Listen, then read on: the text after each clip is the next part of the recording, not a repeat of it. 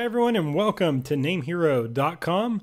In this video tutorial, I'm going to show you how to add your NameHero email into your Gmail account. So this is for those of you that have your web hosting with us here at NameHero and want to be able to check your emails from that hosting package inside of your Gmail. So I have another tutorial that I did on our YouTube channel that talks about how to forward your email. The problem we see with forwarding is if you get a lot of spam email, it also forwards that spam to Gmail. So to Google, it looks like that you're actually spamming them and not sending legitimate email. So it actually looks like you're a bad guy. And then what happens is they end up rejecting all the mail from you. So in my other video tutorial, I talked about how to add a spam filter to that forward. So if you are sending forwards, which can be okay, but if you are getting a lot of spam, you have to actually eliminate that spam first to make sure that you are forwarding just legitimate mail and not getting on Google's bad list. The other option to this, though, is to actually plug your email account right into Gmail. So when you go into your Gmail, it actually pulls the email from the server, and then you can see it all in one spot. So I know depending on your preference, you might want to do it either way, but I do want to give you plenty of options here, so you do have that. The other final option is, and I'm not going to demonstrate here, but I do have tutorials on our YouTube channel and throughout the NameHero site, is to set up G Suite. G Suite, or used to be Google Apps, that will actually allow you to have Gmail on your domain. So for example, if I set it up on NameHero, then that means all emails at NameHero will be handled by Google, and I'll actually have a Gmail interface for, say, Ryan at NameHero, and it's all handled that way. The thing about G Suite is that what a lot of people don't like is it's $5 a month per user, and that gets a little expensive. Back in the old days, about nearly a decade ago, it's hard to believe it's been that long, but it used to be a free feature. Google used to allow companies and organizations to set that up for free, and they grandfathered in those accounts, but all new ones have to pay. So I understand that may not be for a lot of people. That's why we have this need to forward to Gmail or this need to plug in our account. So if you don't want to buy G Suite and set that up, I completely understand. I'm going to show you how to add your emails to your Gmail. So if you want to follow along, right now I'm on the main page of NameHero, and I'm just going to hover over account and click login. It's going to take me here. I've already done it here to save a little bit of time in this video. And next, I need to go into the cPanel of the account that I'm wanting to set up. So today I'm going to be using our basic hosting, and so I only have one cPanel with our basic hosting. If you're a reseller or a VPS customer, then you need to actually log into the cPanel of the account you're wanting to set up. So I'm going to navigate to my basic hosting package, and I'm going to first click on Cloud Web Hosting, and today I'm going to be using keydiets.com, my Plus Cloud package. So I'm going to click on that, and under Actions, I'm going to click Login to cPanel. So once inside of here, this is where I can create the email account and then also import it into Gmail. So the first thing I want to do is create my email account that I want to use inside of Gmail. So I'm just going to type in email here, and you can see lots of different options. So I'm going to use email accounts though, because I want to actually create it. So if I look down here, or email accounts, click on this tab, you can see no email accounts are set up by default. You actually have to create those yourself. So I'm going to go to add an account, and I want to set up whatever I want my email address to be. So I'm just going to use Ryan. I'm going to use this to generate a secure password, which you should too. One of the number one things we see about email accounts that get compromised is their password was not strong. So make sure that it says this password strength is 100, which meets or exceeds the requirement of 65. I know it's a pain in the butt to remember all these, but what I recommend doing is using some type of password manager on your computer to save these, because you definitely don't want to use the same email password that you use somewhere else. That would be a big security hole there. So then you want to verify it just by typing it in or pasting it in from here. Next is the quota. This is the number of emails that you want to store in the account, or the amount of space you want it to use. Because remember, this is actually using the web space of your NameHero package. I'm on the Plus Cloud package, and it allows for unlimited disk space. Let's see, let me get back over here to it. Let's see here, web hosting. Okay, so you can see it allows for unlimited storage, but if I hover over here, I'm allowed 250,000 inodes, and that's 250,000 files. Well, emails can use up a lot of files because essentially each email is a file that comes in, so you wouldn't want to use that up, so it's good to define a quota. Also, if you have other people in your organization that don't like to check their email, you can find 1 or 2 accounts can eat up everything. So setting this to unlimited is a really bad idea. 1,000 megabytes, that's 1 gigabyte of data. I think that's good. You could go a little higher or whatever, but I think, any more than this, then the user needs to look at actually deleting some emails. Okay, so I'm just gonna click create account. All right, it has been created. So now I can click on view, and you can see Ryan at Key Diets is created, my usage and my quota. I can access webmail. I can show my disk and quota. I can manage suspension if I need to suspend the email, if the email is sending out spam. Password and authentication. I could connect devices. So this is what I want to do, is I want to set up my mail client, which is going to be Gmail. So this page here, it says set up mail client for Ryan at Key Diets. This has all the settings that I need for different mail clients. A lot of our customers, they like to use, their iPhone, their Mac Mail, Windows Live Mail, or Outlook Express. So if you do, you can just click here and it will automatically set them up. You want to use IMAP over SSL or TLS. If it's me, that's what I like to use, or POP3 over SSL or TLSL. I don't recommend just these basic IMAPs because these aren't using SSL, and that's a bad idea because you could easily get your mail intercepted that way. So you always want to use SSL and TLS. But for my example, we're not going to use these clients. We're going to use Gmail. So let's go over here. So I've got a demo Gmail account here. And so basically what this is going to do is I'm going to put my ryan@keydiets.com email inside of here. So when anyone's emailing ryan@keydiets.com, it's going to come right in here to my Gmail so I can see it. So it just makes everything go into one spot so I don't have multiple emails to log into. So to do this, I'm going to click on this cog right here and click on settings. So it just takes a second to come up here. And once I get here, I need to look for accounts. So let's see here, accounts and import. So right here and down here, check mail from other accounts. So right now it's set up by default. It's going to use my outbound Gmail address is what it's going to use to send email. Now I'll show you how to add another one here in a little bit. But the first thing we want to do is add a mail account. So I'm going to click add a mail account. All right, so this I need to add the email address. So I'm going to go back to my window here. And my email address is, of course, ryan@keydiets.com. So I'm going to copy this, paste it here. Next.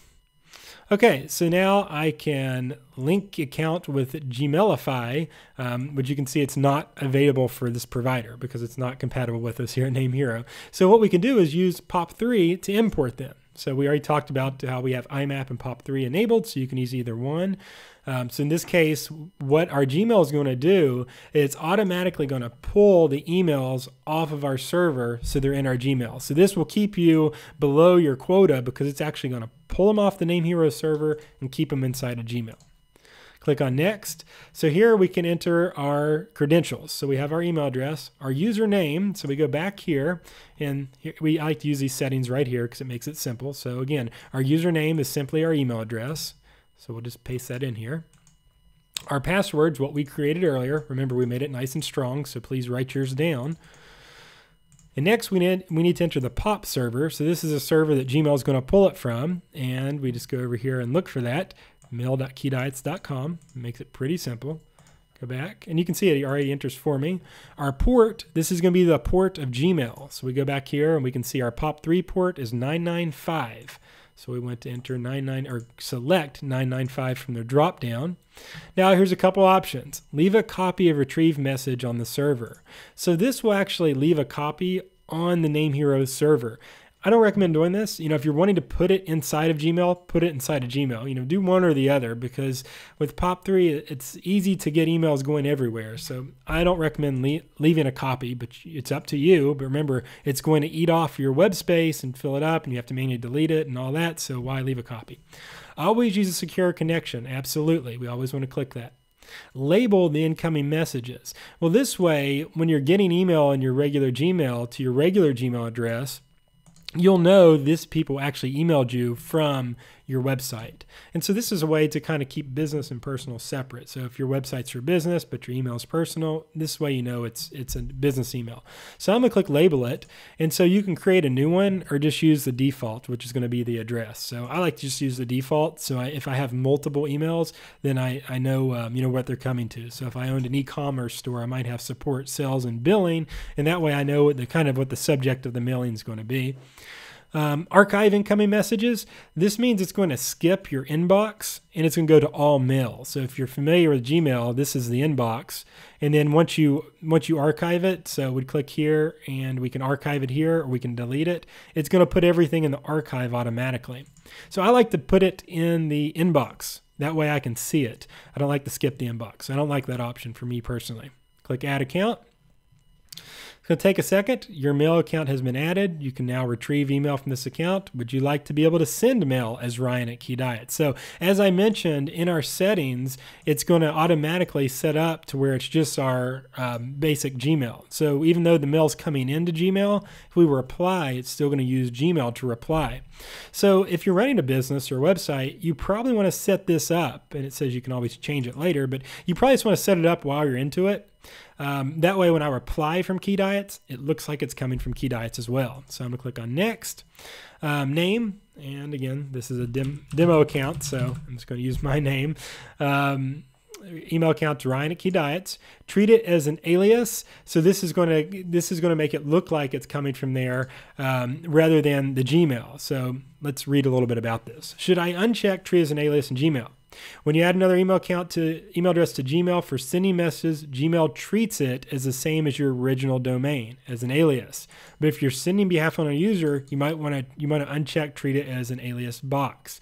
So basically, this says that this will show that it's coming back from Ryan at Key Diets, but it's actually sending from Gmail. This might be just as fine for you to do an alias. So it's up to you, but you can treat this as an alias, or if you don't, you have to set up the outbound email settings. So this is up to you. Again, personal preference. Treat it as an alias. It's going to typically treat it as your original one, but you're sending on behalf of another user, you might want to uncheck it. So if you don't want it to have any recollection back to the Gmail, so no one ever sees Gmail, you uncheck this and we'll set up the outbound settings. So again, up to you. It's personal preference. If you want to have no trace of Gmail, then you want to set this up. If you don't mind it, then do it. All we do here is use this outgoing server. So once again, we're using mail at keydiets.com. We're actually, yes, we need to put that in here. And we need to get our port. Our outbound port is 465. So we're going to select that from here. Our username is, once again, Ryan at keydiets.com. So it's going to be the same as our other username and password. And then again, that password that we use, because we have SMTP off on, you have to use a username and password. And you want to use a secure connection using SSL. And you can see this is going to match our settings here. So go back to Gmail, click add account. It's going to correct them. And now it's congratulations. We've located your other server and verified your credentials. One more step. A confirmation email has been sent. So let's see if it actually hit our Gmail yet. It did not yet. So let's go to our webmail. And let's grab our verification. We'll go to Horde. Okay, and we still don't have it yet. So we'll just give it a few minutes here, and I'll just pause this video while we wait on it. Okay, and I finally got the email here, and you can see it actually came to my Gmail. So it actually was already ported in here for me. So that's good that that part is working. So I'm going to click on here. Well, this is the wrong one. This is right here, the Gmail confirmation. So actually I have to add this code right here. So they do this to make sure the legitimate owner of Key Diet is doing this. And so it's not someone random. So I'm going to enter in my code here, paste it, verify. All right, and that should have me set up. So now if I go to settings and I go to accounts, you can see that I can send mail as both this is just my example address, so my example, but I can also send as my Key Diets, not as an alias. So sending it as an alias would still send it from the actual Gmail. So this way it just keeps everything separate. It's actually going to send through NameHero's server and not Gmail's server. So this is up to you. Again, you can do it either way. If you wanted to delete it, you can. You can make it default. So then all the email from this Gmail would use this as default. I don't really recommend doing that because most of the time, if you're adding it to your Gmail, you're doing that because it's maybe your personal Gmail and you want to keep it that way. You just want to add this in there to it. So now, though, I can receive my key diets, and you can see the label that we set up is now shows on here. So I can easily see when I get, regular email, it doesn't have that. So I can kind of, organize my email based off of that. When I go to compose new email, I now have a new option that I can click on the from. So I can choose my regular one, or I can choose on my from and send it that way. So that's how you do it.